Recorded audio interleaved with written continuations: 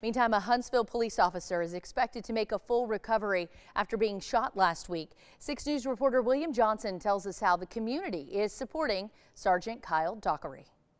It's only been less than a week since that shooting took place, and today I spoke with officers at the Huntsville Police Department who say they rarely have an officer-involved shooting in this area, let alone one where an officer is also injured.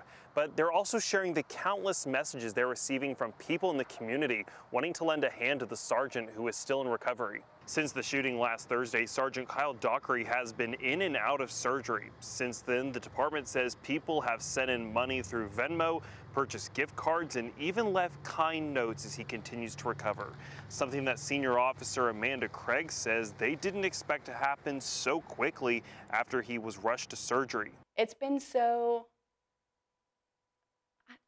overwhelming. It's not quite the right word, but it's just been like such a humbling experience to see how many people want to help and the lengths that they're willing to go through. There's still a lot of details we're looking to answer as the Texas Rangers continue their investigation.